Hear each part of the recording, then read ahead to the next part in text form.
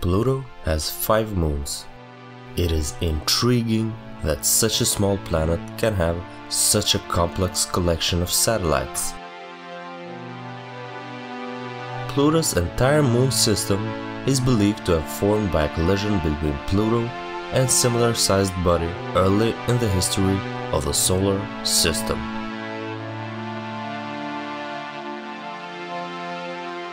At half the size of Pluto, Charon is the largest of Pluto's moons and the largest known satellite related to its parent body. Pluto-Charon is our solar system's only known double planetary system.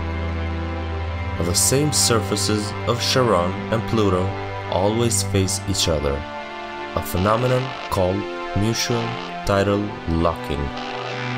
Charon orbits Pluto every 6.4 Earth days. Hydra is the outer of the 2 moons discovered orbiting Pluto in 2005.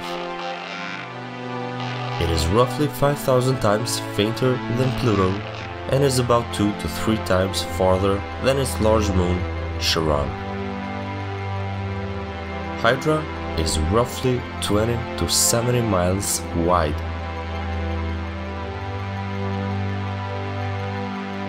Pluto's tiny moon, Styx, was uncovered in a Hubble survey searching for potential hazards in advance of the July 2015 New Horizons spacecraft Pluto flyby. The moon is estimated to be 6 to 15 miles across. It is in a 58,000 mile diameter circular orbit around Pluto that is assumed to be on the same plane with the other satellites in the system.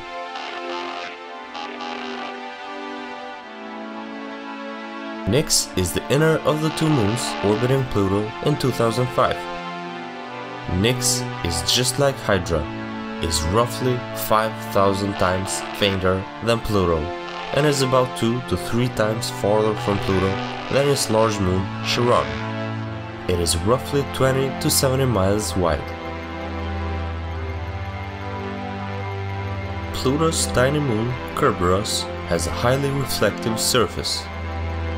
It appears to have a double-lobed shape with the larger lobe approximately 5 miles across and the smaller lobe 3 miles across. The unusual shape makes scientists speculate that Kerberos could have been formed by the merger of 2 smaller objects.